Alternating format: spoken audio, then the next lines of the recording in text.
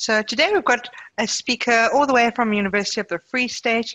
Her name is Anneri Meintjes, and she is a researcher in the Center for Teaching and Learning at the University of the Free State, as I've said. And her main responsibilities include promoting the effective use of online assessment through evidence-based best practice, monitoring staff and student engagement with the institutional learning management system. They're using Blackboard over there, as well as their digital identities, and investigating the optimization of blended learning to the University of the Free State. She's worked in the field of assessment, and particularly online assessment, since 2014. And she's actually currently, she's enrolled for a PhD, which is also on online assessment. So I'm going to hand over to, before I hand over to Anneri, I just want to mention that we'll be recording, you can ask your questions. If you have any questions, please write them in the text chat area. And then I'll be collecting them from the chat, and we're going to be sharing it with Anneri at the end. Okay, so over to you, Anneri. Right, thank you very much for the introduction, Nicola. And Jacob, I am going to not introduce myself again, so I'm just going to get started. This seminar is on building student learning muscle with online assessment. So just to give an overview of what I'll be covering in this seminar today, do a brief introduction, then move over to assessment practices that promote learning.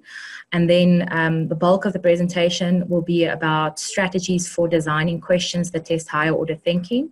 And then I'll end off with some practical advice for dealing with online assessment challenges in the African context. So first off, just to kind of frame the discussion a bit, when I talk about online assessment in this specific presentation, it also actually, a better term for it probably would have been e-assessment, because it's not necessarily, all the tools and all the practical examples that I'm going to share would not necessarily need a student to be online for the duration of the assessment, but for at least part of the assessment or part of the assessment procedure, a student will need an electronic device and access to the internet. And then one of the reasons why online assessment has been, or the need for online assessment has been, has increased over the last few years specifically, is because in our context we have very large classes, and with large classes there's a lot of challenges in terms of assessment specifically. So just thinking about giving feedback, for instance, to 1,000+ students is really hard. Giving individualized feedback, for instance, is really hard. And online assessment can help with that. Another challenge with large classes in assessment is, for instance, that you might not be able to do regular assessment activities if you have to physically grade all the assessment activities. But with online assessment, there are many different opportunities and affordances to actually do assessment that is automatically marked. So my experience is mostly in a contact-based institution, but some of the examples that I'll share, and I think most of the examples that I'll share will actually also be relevant or relevant in a distance environment.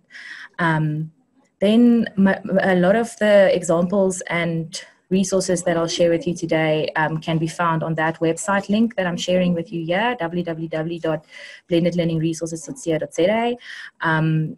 You'll find the online assessment resources tab at the top there, and much of what I'll be discussing today is also available there. So Nicola already mentioned about the questions, so I'm going to finish the presentation a bit earlier so that we do have some time to address the questions. All right, so in terms of framing the discussion, what do I mean with assessment for learning? The whole theme of this, or the title of this presentation, is about how to build student learning muscle. And when we talk about assessment for learning, I like this definition from Schoenfeld.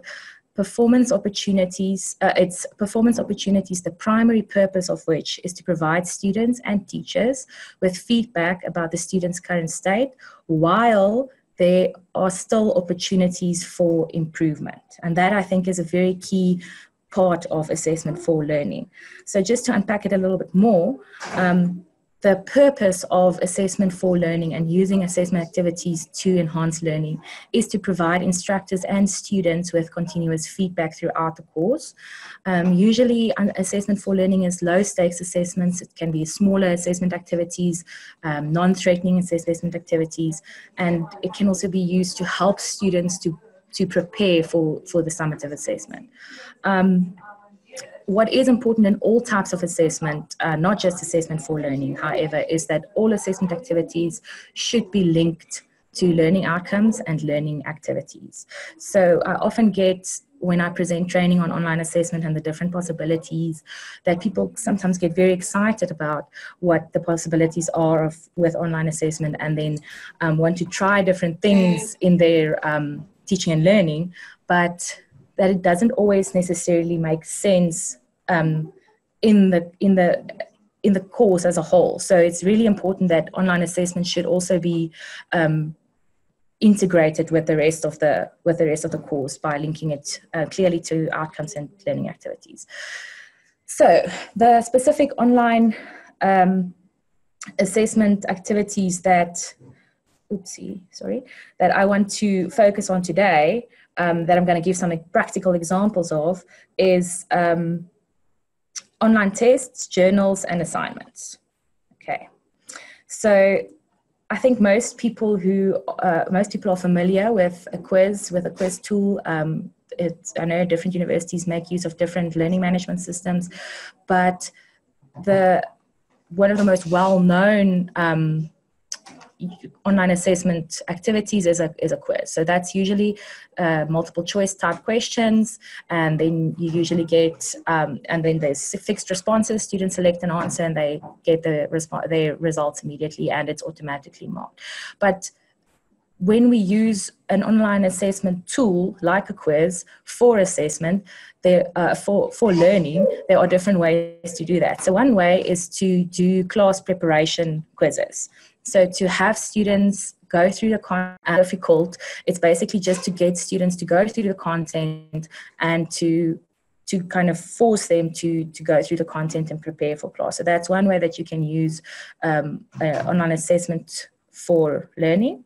Another way is to do an online practical quiz. So this would be something that you typically do after a lecture or after discussing content with students. You can develop specific application type questions, and this is where the skills to design questions that are more application based and not necessarily on the lower levels of Bloom come in. So to develop practical questions, application type questions that students complete after attending a class based on the content that was covered. And these questions are usually linked to real life scenarios to help students to link the theoretical content to a practical environment, and you can use online quizzes for that. Another way that I've seen people use online quizzes, quite a good example of using online quizzes, is through a question bank. So a question bank would be a large bank of questions that consist of more questions than you're actually going to ask in the test. So let's say you've got about 100 questions, but you only want students to answer 10 of them. Usually people don't just have question banks lying around. It takes a long time to build a question bank over time. So one way would be to build it over time, and another way would be sometimes publisher resources also provide banks of questions. So one way to use that then is to open up an assessment for students a week or so before a big summative assessment like a written semester test or something like that, and give students 2 or 3 opportunities to do these assessments, and very short, maybe as an example, if you're covering chapter 1, 2, and 3 in your summative assessment, and you have about 100 questions for each of those chapters in your bank, you can have students answer 10 questions of each, so that you get to a total of 30 questions, and give students 2 or 3 opportunities to actually practice for the test, before the test, kind of test themselves before the summative test. I just also want to mention here, it's good practice to then also put a time limit on that, so that students can get the experience of a real high stakes environment as well. Then another very good example of online quizzes that you can use, and this doesn't necessarily have to be with a quiz tool on the LMS. It can be with a survey tool as well, if your quiz tool doesn't have the functionality for this example shows. But it basically, this type of quiz means that students will see a question, and based on their answer, they will see the next question. So it's rooted questions based on their answer. So if they get the question wrong, they'll get feedback that explains to them, this is not the right answer, go back to this chapter in your textbook and try the question again. So that's one way to do it. If your LMS or the quiz tool that you use do not have that functionality to kind of force students to go back to questions before they can submit, you can also set up a regular quiz with proper feedback for each individual item. So then let's say the correct answer is A. Then if students select B, C, or D, or they selected B, C, D, when they submit their assessment at the end, they get feedback, and they see all the proper feedback for each question and why they got the question wrong. And then you maybe give them a second attempt to do the test and see if they can then get the questions right. So just to show you what this looks like practically, on the left-hand side there, example quiz question would be, it's an accounting question. You own a small business, you sold goods of 50 Rand on credit. After all efforts to collect the money from the customer failed, how will you document this in the general ledger? And then there's some answers there. C is not the correct answer, but if students have selected C, they'll get the feedback on the right that says something like, remember that if you were not able to collect the amount owed by a customer who made a purchase on credit, you need to write it off as bad debt. Have a look at chapter 3 in your textbook, something like that. So that's another very good way to use, to make sure that you use feedback very well to enhance student learning with assessment. A last example of a quiz that I'm just quickly going to show you is to use a quiz. Again, you can use a survey tool for this. It is in effect actually a survey to get students to reflect on quizzes that they've to reflect on assessments that they've completed. So this is usually after a summative assessment, something like a formal semester test. You give them this quiz. So the instructions would be that they would need their graded assessment with them. It can be a paper-based assessment that they completed, usually will be. They go through each question. For instance, the instructions here is question 1 is, what mark did you obtain for question 1 in the test? So theoretically or hypothetically, the question 1 in this test counted 15 marks. So students have to now select either they obtained between 0 and 7 marks out of 15 for the test. So that means they got less than 50%, or between 8 and 11. They passed the question, but they didn't get a distinction, or they got a distinction if they got between 12 and 15. So then they select how they performed in the test. If students, for instance, fail the specific question, it's question by question. If they fail the first question, they will get rooted follow-up questions. So they would get these questions, for instance, you failed the question, why do you think you did not pass this question in the test? And then you can have options like, I ran out of time, I did not do all my homework, I missed some classes, etc., etc. You can add options that are relevant to your context or your module. And then another question might be, what will you do to ensure that you pass a similar question in the future? You may select more than one option. I'll do my homework, I'll make an appointment with my lecturer, I'll invest more time. And then an open-ended question, what can your lecturer do differently to help you succeed in the future? This is just an example, but it forces then students to reflect on their performance in each different section of the test and section of the work basically that they struggled with. An example of questions that you can ask students who passed the question, the specific question in the test: how do you feel about your marks? Are you satisfied, or do you think you could have done better? Why did you lose some marks in this question? And then again, some options there. Or if they passed with distinction, you can say, well done on obtaining a distinction. Why do you think you did so well? So kind of reflecting on, I did really well in question one. I wonder, why did I do so well? It's because I understood the specific section of the work very well, because I did my homework, I attended class, or, you know, different types of options there. So this is not necessarily a quiz in the traditional sense of the word, although you can use the quiz tool on your LMS, or like I mentioned, the survey tool, to help students to reflect on their performance, but it also provides feedback to you as the instructor on what students are struggling with. Another way to use online assessment for learning would be a journal. I think most of you would probably be familiar with a journal, so I'm not going to spend too much time introducing the tool, but it's usually an individual activity that you do with your students. It's really important, if you do ask students to journal or reflect on their learning experiences, that it's again clearly linked to outcomes and teaching activities. The purpose of the assessment should be clear to students and to yourself. And you can consider doing more than one reflection over the duration of a course. So for instance, if you're teaching something like a research methodology course, you can maybe in the beginning of the module, when the course starts, ask students to do a short reflection on what they think research means, why they think research is important in the real world, et cetera, and then you can, towards the end of the semester, again ask them to reflect on exactly the same questions that they've reflected on in the beginning, but and then you and the students can see how their views maybe have transformed or changed throughout the course. You can grade rubrics with grade journals with a rubric, but make sure that you make it available to students prior to the assessment. Rubrics can be, journals can be very tough to grade if there were not very clear instructions before the actual activity.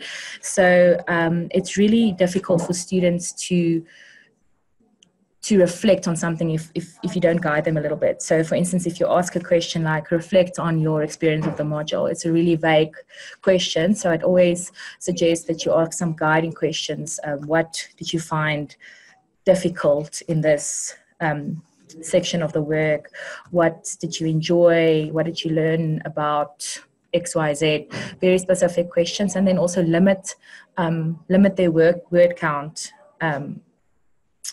and make sure that they know how long their reflections should be. So I'm just going to show you an example here from a article that I got from it's an engineering education article. It's sometimes much easier for people who are in the social sciences to think of ways to use a journaling activity, and sometimes or not so prevalent in the natural sciences, for instance. But this was an example from an article, like I mentioned, in engineering, and this lecturer asked students she prompted students throughout the semester. First, in the first class, she prompted them by asking, what is an application of thin fluid flow on a solid that you might have seen at home or on campus? How thick do you think the layer was? So this is kind of asking them to reflect on the content or the theory that they learned in class, trying to link it to real life examples through reflection activities. So there's definitely different ways in which you can use journaling as an assessment tool for learning. Assignments, I think, again, most people would be familiar with assignments, and it's not an uncommon assessment type, but online assessment also, again, brings with it a variety of different ways to use assignments. So you can, when you have a large class, a group assignment is always an option to reduce marking, but also to get students to collaborate and work in teams. Again, most people, the main difference between an online assignment, using an assignment as an online assessment tool and using it as a regular or traditional written assessment tool, would basically be in the way that it's submitted. So a regular written assignment would be something that students print out and deliver to the lecturer's office or hand in class, where an online assignment would be something that you, instead of printing it out and taking it to the lecturer, you submit it on a Dropbox or a Space on a learning management system, or sometimes even just email the lecturer with it. But that's basically a big difference between the two. But having an assignment submitted online does bring with it some advantages, like the possibility to mark the assignment with an online rubric, especially if it's integrated in the LMS. That does save a lot of time and allows you to give feedback online and do the whole process online. Again, it's important that there's clear instructions for students for different activities. So in addition to traditional written assignments that I've talked about now, other ways that you can ask students to submit an assignment, either as an individual or in a group, would be to ask them to submit a poster or an infographic that they've created using free software, to ask them to make a short PowerPoint presentation with a voiceover, submit that as an assignment, to ask them to submit a short audio file as like a podcast, ask them to make a short video. I've seen very good examples of people using videos as an assignment, students having to submit like a 3-minute video at the end of a semester. That was more of a type of a summative assessment, but it's definitely, it comes with a lot of advantages because students learn how to use, students develop their digital skills, they use free software, and they can be very creative, and it's really adds to the variety of assessment opportunities available. Another way, for instance, is to ask them to submit an annotated bibliography before they start with research, to kind of scaffold a larger project into smaller pieces and have them submit separate, smaller assignments. So this is just some examples of the possibilities with online assignments. I just quickly want to mention that apart from the lecturer providing feedback to the students, it's really useful, and there's a lot of literature on the benefits of self and peer assessment. But this is an example of a self and peer assessment rubric from Carnegie Mellon University, and I've put the link there at the bottom of the slide if you want to download this yourself. But this is this type of rubric requires the student to evaluate both themselves and their peers. So 3 would be that the person that they're evaluating were better than most in the group for the specific aspect. 2 would be about average for the group.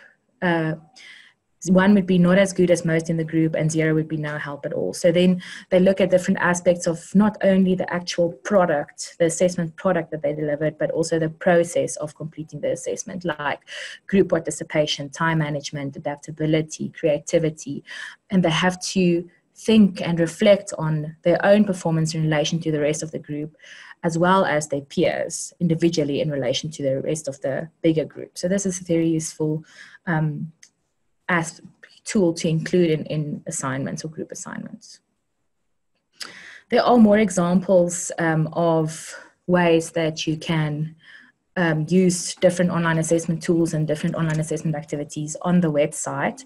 As I mentioned, I'm referring a lot to the website in the presentation, but the specific link to the methods and implementation ideas are also at the bottom of the screen there.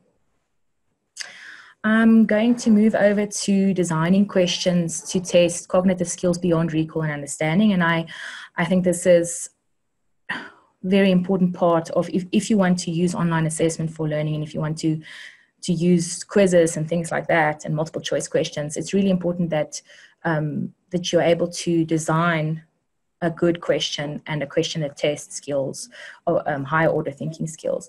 But the trick is also to design objective questions that test these skills. So it's not just a regular question, an open-ended question, but objective questions. So when I talk about objective questions, these are the question types that are usually included in quiz tools that are automatically marked by a system. And one of the big reasons why people want to make use of online assessment is because it reduces the marking load, specifically in large classes, and it allows you to do more regular assessment. So if the main reason why you want to use online assessment in your module is to reduce your marking load, it is important then that you understand that you need to make use of objective assessment types, because those are marked automatically. So objective question types would be questions with fixed responses. Examples would be a multiple choice question that I think most people are familiar with. Then multiple response questions, which is exactly like a multiple choice question, but where the student selects more than one answer.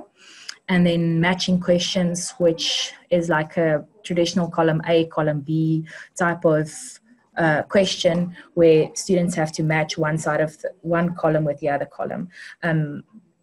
And then some quiz tools also provide options for hotspots, numeric questions, and a wide variety of different types. But the examples I'm going to focus on today would be the first three: multiple choice, multiple response, and matching questions, and how to design questions that test higher order thinking for those three types. So I'm hoping that some parts of this presentation would be useful not only for lecturers who actually teach, but also for academic developers or people who work in staff development. And if you teach your own course, then obviously you can use your own content to develop these questions based on the strategies that I'm going to share with you now. But if you're an academic developer and you don't necessarily have specific content to work with, I usually just make sure that I get a reading piece. And for this specific presentation, I've used a Wikipedia page on globalization. So usually it would be a generic topic that you don't need too much discipline knowledge in to be able to use as an example. And I use this when I present training as well, just a reading piece that is a generic, that has a generic topic, so that the examples can, so that I can show the examples through the strategies. So the first strategy to design a question that tests higher order thinking would be a scaffolded multiple choice question. And this is also called a two-tier multiple choice question sometimes. So it basically consists of a question and then options, one of which is correct. So you'll see the first half of that is a regular multiple choice question. Usually that question is on a lower level of Bloom, so it only requires remembering, for instance. But then the second part of the question consists of a second set of options where you have to give a reason for your answer. So, and usually that question then builds on the first part of the question. So this is an example that's also on the website, just to illustrate. We have, for instance, the first part of the question: suppose you're given two clay balls of equal size and shape. The two clay balls weigh the same. One ball is flattened into a pancake-shaped piece. Which of these statements is correct? The pancake-shaped piece weighs more. The two pieces weigh the same. The ball weighs more. So then this is already a question on its own, but this is not the question that the student answers. The second part of the question now requires students to give a reason for why they chose the first answer. And this is where they are required to do a little bit more than just remember. They have to build on their understanding of the first part of the question. So this is a really simple example. I'll show you an example now from the globalization reading piece. So I understand that the participants of this session haven't read through the globalization Wikipedia page, but this session is also recorded. So if you want to go through this again at the end, read through the Wikipedia page and then again look at these questions, it might also be useful. But from the Wikipedia page, I got this as content now. I developed this question, the original question. One of the supporting views of globalization is the idea that there is a social contract between all global citizens and that of people from all countries should become more integrated and aware of common interests and shared morality and humanity. This is an example of, and then there are 4 options. So if you read through the Wikipedia page, you'll actually see that this description of a supporting view of globalization is exactly like this on the Wikipedia page. So if my students had to study that Wikipedia page as content, the answer would be very clear from the list as B. But to use this scaffolded multiple choice strategy now, I'm still including the first part of the question, but now I'm asking a follow-up question. Which of the following statements best explains why this is a positive notion? So it's not just now remembering what are all the supporting views of globalization again.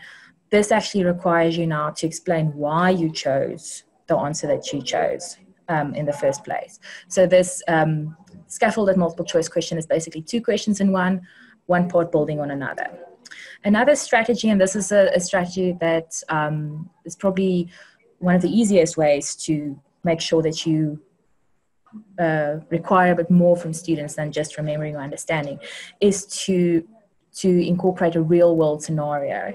So this basically is you give them a scenario that you've either compiled yourself, or you can get it from a case study that you've got from the internet or something, and then you ask a question or a series of questions based on the scenario, and you require them to link the theory to the scenario.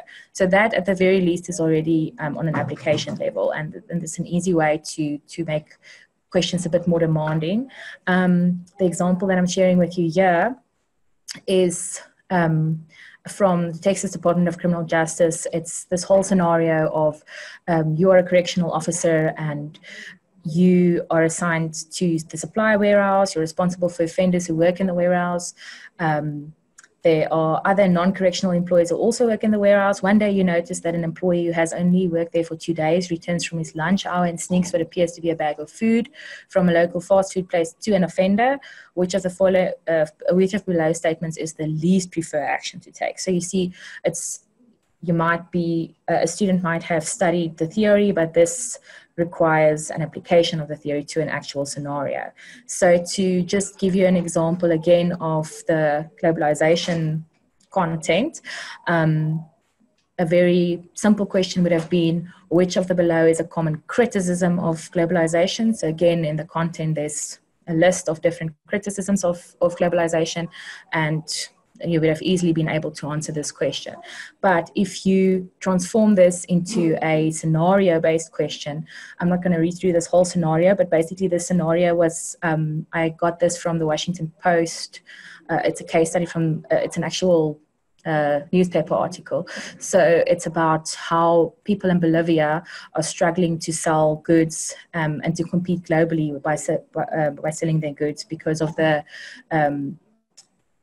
other goods that are sold much cheaper by Chinese companies, etc. So then there's this whole scenario about that. And then the question is, which common criticism of globalization does the above case study illustrate? And this question is much more challenging to answer than to just kind of think of the list of criticisms in your mind and remember which ones are on the list. So real world scenarios is another strategy to make the questions a bit more demanding. I'm going to show you here an example of a matching question also by using scenarios. So one way that a matching question can be used with most online quiz tools have this as an option is to have very short scenarios on the left-hand side and to have your answers on the right-hand side, but to also have a couple of extra answers at the bottom on the right-hand side. So for instance, in this example, there's a very short scenario. When I was your age, we had to do our shopping before Sunday. Nothing was open on a Sunday. Now you can buy your milk and bread in the Pick and Pay. Oh my goodness. You can buy your milk and at the Pick and Pay around the corner until 9 every day, including weekends. And this is an example of consumerism. So, and then there's also some other options at the bottom. Sorry, let me just quickly get my power. Okay. So, the second one there, we should outsource the call center function to company X that operates from Indonesia. The quotations I've received were much cheaper than the wages we'd have to pay in South Africa, South African laborers. This is unrestricted fair trade. So then you have a little scenario for each different option on the right, and it makes it a bit more demanding than just using the actual descriptions from the content or from the textbook. The last strategy that I'm going to share with you today is multi-logic thinking. So this is where you have a scenario, you have a question, and then you have a second scenario. It's similar to the scaffolded multiple choice, but where the scaffolded multiple choice is an easy question and the difficult question that builds on that.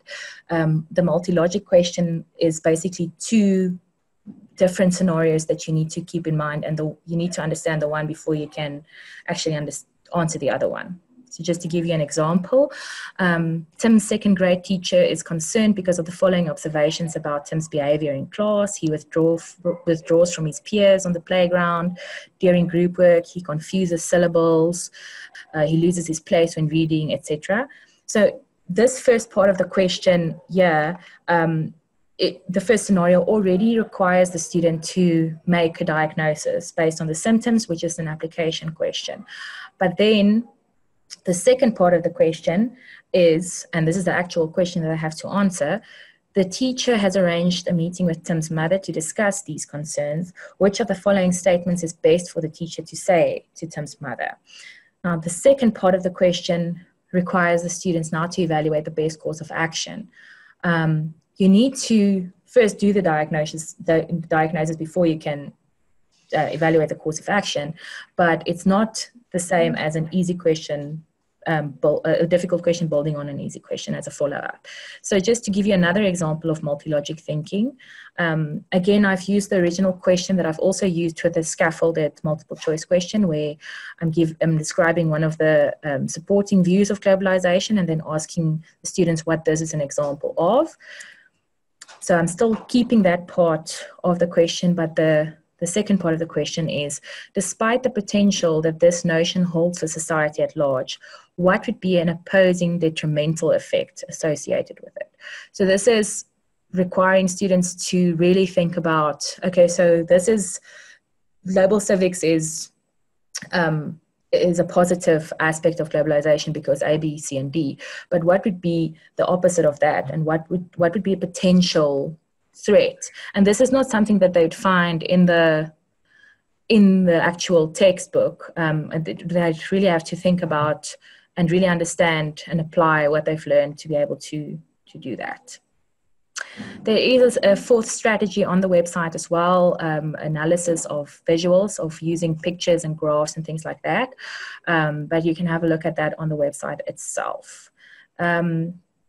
So I'm just going to end off with some common online assessment challenges in our context and some practical advice for addressing them before I'm going to take some questions.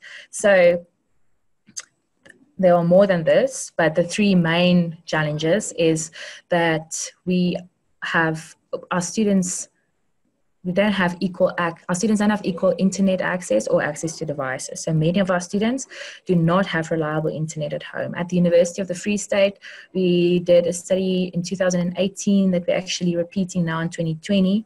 But in 2018, 21% of our students have access to reliable internet at home. So 79% of our students do not have reliable internet access at home. And this is really important to know when you plan online assessment activities, because we are limited in what we can expect from our students when the reality is that they're going to have to make another plan to get internet access. So if we use online, and this is also the reason why this whole presentation was about online assessment activities for learning. It's not I didn't talk about online assessment in a summative environment or a very formal online assessment. All of these activities that I've shared now was to enhance learning, and it's more formative in nature. And for those, it's not, the restrictions in terms of internet access does not have to be completely detrimental. So one of the things that you can do is to make sure that you give students enough time to complete the assessment. But there's a difference between a time limit and availability period. So I would usually suggest that you at least keep an assessment available for about a week. So students should be able to access the assessment or the assessment instructions for at least at least a week. And that allows students then within that week to make sure that they do make arrangements to get to either a computer lab on campus or either a space that has free Wi-Fi to be able to do this assessment. By forcing them to do an assessment on Tuesday from 12 o'clock to 12:30 is really restrictive and doesn't work in this type of environment with this type of reality. But what is also important is that once they do open the assessment anytime during that week, that there is a time limit on the actual assessment. So while assessment might be open for a week, if they open the assessment, they might have a time limit of 30 minutes. So I'm going to talk a little bit about this now when I address cheating as well. So that is the second thing that a lot of people are worried about when they make use of online assessment. And one of the biggest concerns among lecturers who are interested in using online assessment but are worried about some of the challenges, and one of the biggest ones is cheating. So I often get the question, how do I ensure that the student who's supposed to complete the assessment completes the assessment? Or how do I ensure that the students don't help each other to complete the assessment? The short answer for that is there's no way for you to ensure that. If the assessment is not proctored, then, or it's not invigilated in some way, then there's no way for you to ensure that students aren't going to work together. But there are things that you can put in place to limit cheating. And one of the best ways to do it is a proper time limit. So I've often seen, and it's really interesting, I often see people who want to use online assessment for the first time are very lenient with their time limit. So you might ask 10 multiple choice questions and you give students an hour for the test, which is way too much time. So if you have a proper time limit on your assessment and it's communicated clearly to students beforehand that they will only have 10 minutes to complete an assessment, for instance, then they don't really have time to kind of take pictures, discuss the questions, Google the answers, whatever, if they only have 10 minutes to complete it and if it's a proper time limit. Obviously, you shouldn't be unreasonable, but if there's a proper time limit, that does limit cheating. But a very important way to limit cheating is the test design. So some of the examples I've shared with you now is designing questions that in such a way that students won't be able to get the answers from Google or get the answers from their textbooks on page 18, for instance, by asking application-based questions, scenario questions, and the examples that I've given now, that requires students to really think about the question, and that also limits the possibility for cheating. But what you should also ask yourself actually first is whether student collaboration is really a deal breaker. If the purpose of assessment for learning is for students to learn, is it really preventing them from learning if they do collaborate with each other when they complete the assessments? If the answer is yes, I really do not want my students to collaborate when they complete this assessment, then maybe online assessment, this type of online assessment, is not the best way for you to assess your students in this specific instance. But I firmly believe that in most cases, if you want to use these online assessment activities for learning, it isn't a deal breaker if students collaborate. And then lastly, when it comes to dealing with student queries, so this is not necessarily a challenge by itself. With regular written assessments, you'll also have student queries, and that's not necessarily a problem. But the issue with online assessment is that you'll get different types of queries and additional types of queries, like technical issues. The queries that you get might not be, why is question 1 not marked correctly? It might be something like, my computer froze while I was busy completing the test. I accidentally pressed the submit button before I was finished. I accidentally opened the wrong assessment and completed the wrong assessment. Load shedding. So all of these things are actually or different types of queries that you now get when you start using online assessment for the first time. But luckily, there are also ways to limit that. And one of the best ways is, and really most important, is to be transparent.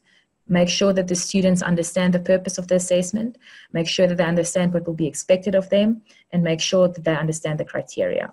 So it's really important that before you do an online assessment that students know, I'm going to have a week to complete this test. When I open this test, it's going to have a time limit of 30 minutes.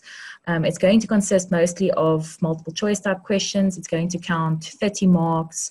It's going to be about chapter 1 to 3 in the book. I have to prepare like I prepare for a regular test before I open the assessment. Things like that. You need to communicate clearly to students.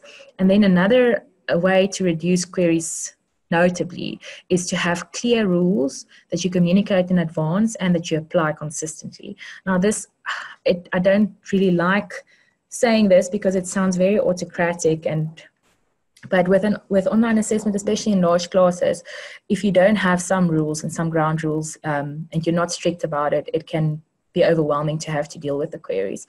So some of the rules, for instance, that we have is that if students click on the submit button to submit the test, whether that was accidental or not, they don't get a second opportunity to do the test. If the time limit expired for whatever reason, they don't get a second opportunity. If they accidentally open the wrong test, they don't get a second opportunity. So things like that are communicated to them beforehand.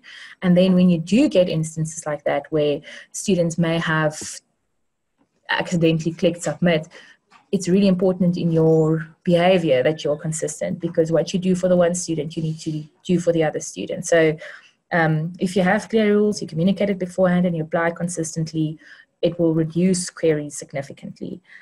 A more positive way to limit queries would be to allow students to do a practice test beforehand. This is especially useful for first year, first semester students. For those of you who teach first year, first semester students, many of our students aren't prepared to use technology, and many of our students' first encounter with a computer or computer-based assessment is actually at university level. So it is part of it's part of their learning experience and a part of the teaching experience to prepare students for using the tools. And we have, for instance, generic practice tests like that has questions that's not at all discipline specific, but something like, what year was the bikini invented? A multiple choice question like that. And we share that with lecturers, and lecturers can use that as a practice test for their students. And then usually you would open up a practice test about a week or so before the actual test opens and allow students to complete those assessments to see exactly what it would be like to complete the actual assessment for the first time. And then obviously also to have some how-to documents and videos is also very helpful to kind of use a more proactive way of minimizing your queries rather than a reactive way of dealing with it.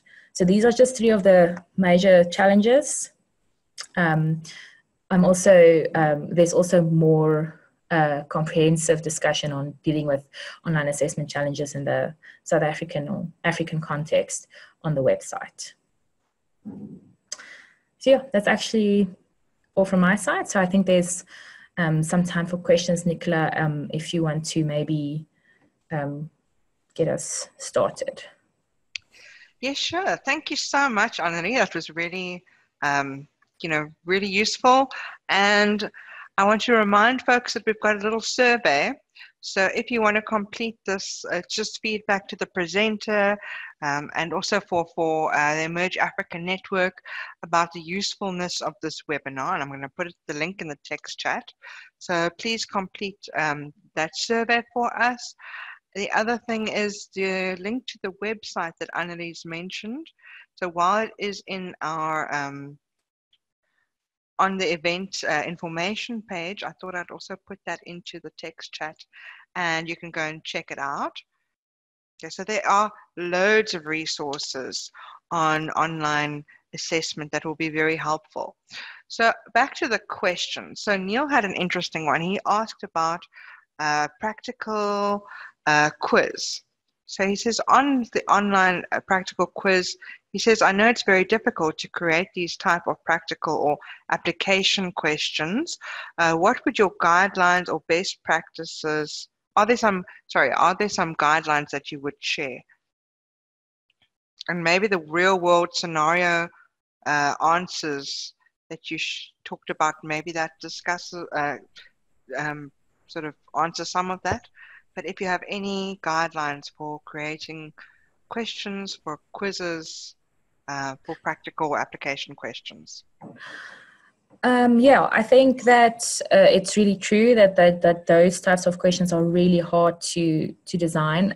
But I'm hoping that some of the strategies that I shared in the second part of the presentation will help with that. And then also on the Blended Learning Resources website, I think that under the online assessment resources section, there is a specific section again that describes the strategies for developing higher order thinking questions.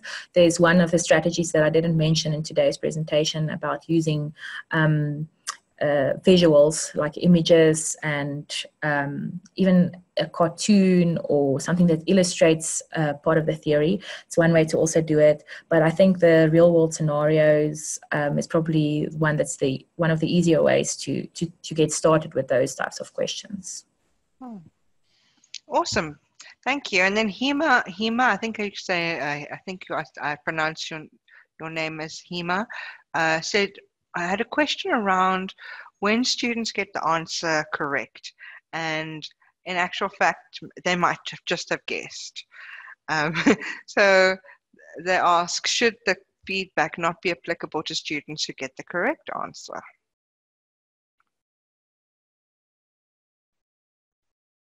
Yeah, sorry. Cool. Oh, that's a good point. Absolutely. If we're using online assessment for learning, then yes, you should probably add that feedback for the correct answer as well. So that every student gets the feedback regardless of whether they got the questions right or wrong. And then, as you mentioned, if they guess the right answer, that would provide an explanation at least for where to get it, or where to get it in the textbook, or what content it refers to. So that's a good point. I think that's a really good point.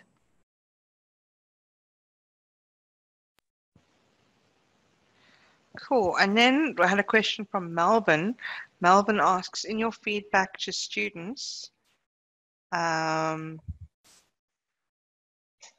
you provide badges or rewards for excellence?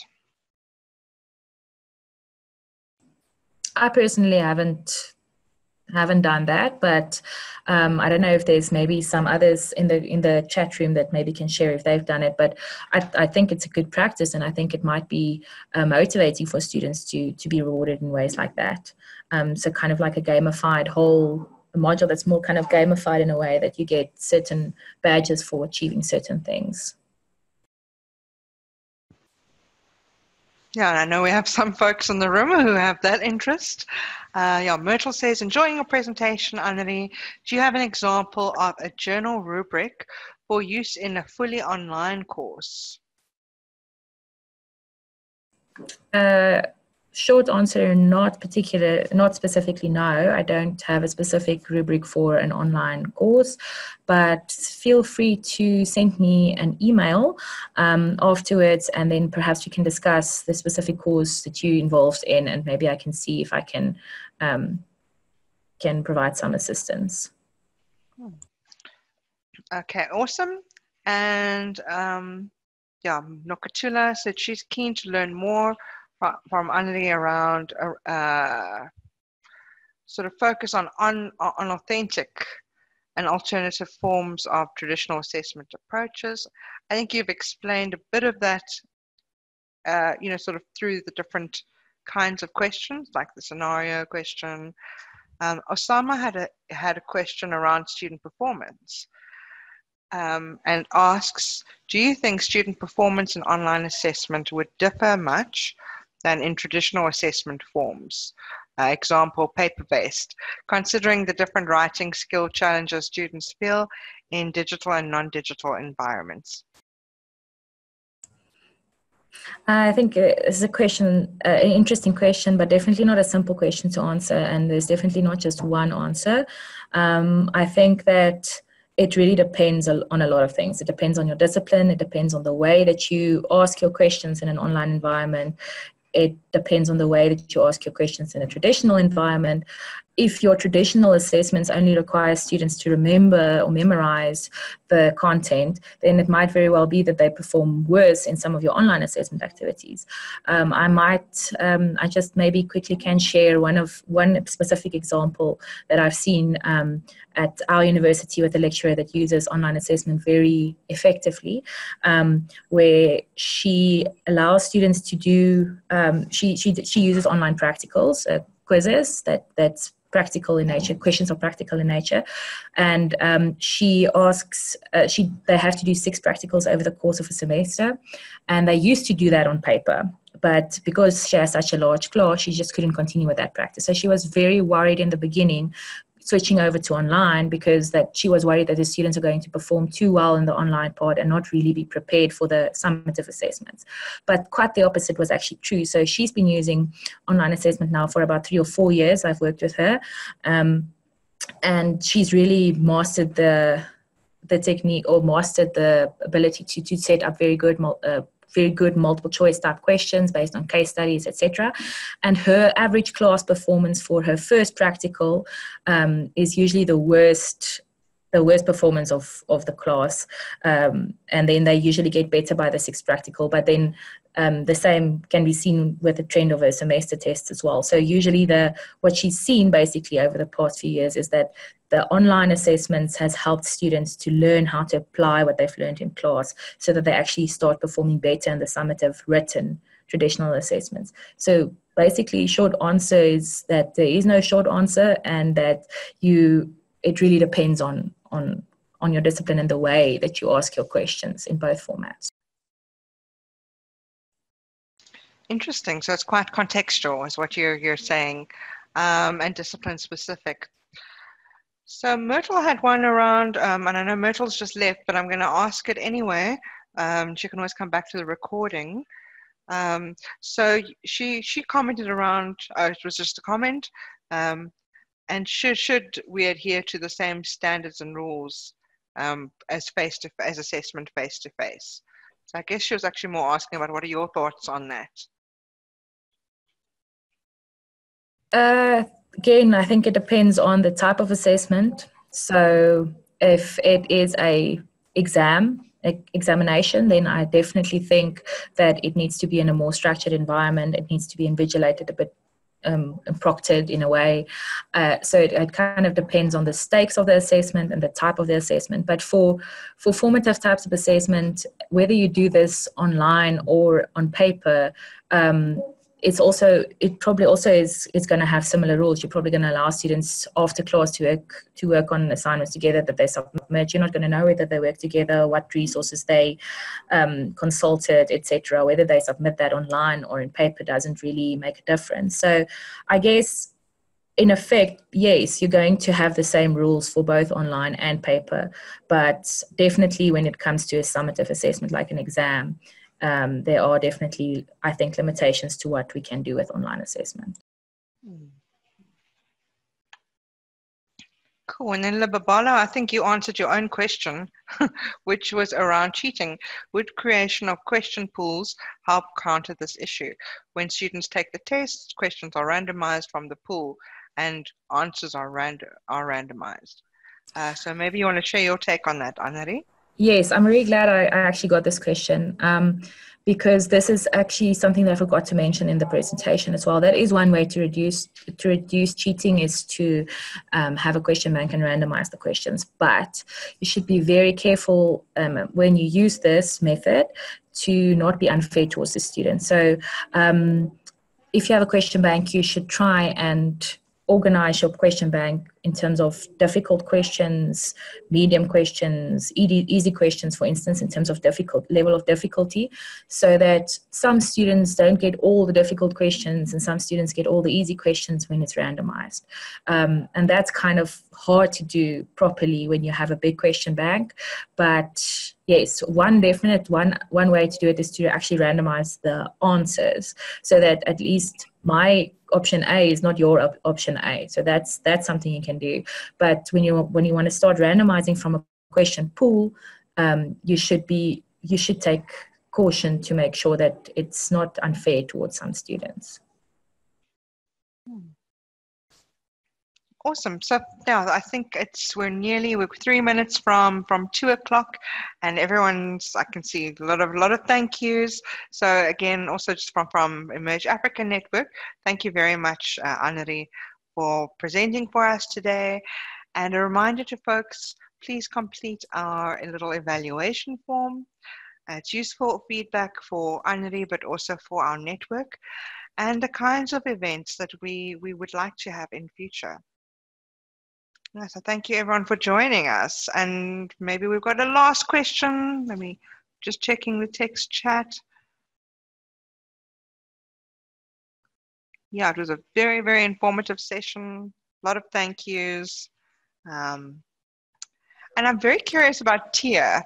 And it looks like you're in a classroom, and there's a whole class of people who are watching. So maybe you just want to say in the text chat where you guys are joining from. We are at UJ, and we are a meeting of 15 colleagues that belongs to a Southern African Teaching and Learning Forum. And here we are, all of us. Thank you, Anneri. That is just so great. So you've got your own local hub going at UJ. That's the kind of thing that we love to see. And I know I had a lot of colleagues also joining from Rhodes, so I want to say thank you to the Rhodes colleagues as well. And people from across the continent. And if you want to do this kind of thing, like UJ is really, I think, setting the bar here. So getting a group of folks together in a room, maybe this is something you can do in your context, go for it. Okay, we want to quickly say we are here from South Africa, Lesotho, and Mozambique, Malawi, Eswatini, Botswana, Lesotho, and Zimbabwe. Yeah, that's where we're all from. Wow, that's amazing. Sorry, and Zambia. And different universities. That is amazing. So I hope you have found, the sort of Emerge Africa vibe and, where we do things useful. And please encourage your colleagues to join. I'm putting the link there, emergeafrica.net. It's completely free. You just have to put in your email address. And we'd like to continue the conversations. And if you want to present something for us, or you have a colleague who you think would be a good speaker, please let us know. Yes, we will do so. Thank you, guys. Okay. Thank you. Bye, everyone. Bye. Okay. Bye-bye. Okay. Part of it was to introduce all of us to this Emerge Africa that some of you are very familiar with, but I recently discovered. And we need to sign up for the news. What's their newsletter or their reminders. And actually, what Anneri has is, if you go to her website, I'll share it with you. They are really quite amazing. Okay, I'm going to mute our UJ colleagues. UCT, UJ, University of Victoria, and things that we got Carnegie funds to answer the question, what happened with fees must fall in terms of blended learning? Okay, bye everyone. Have a great day. And thanks again to Anneri. And we'll keep in touch and keep unleashing the power of networks with Emerge Africa.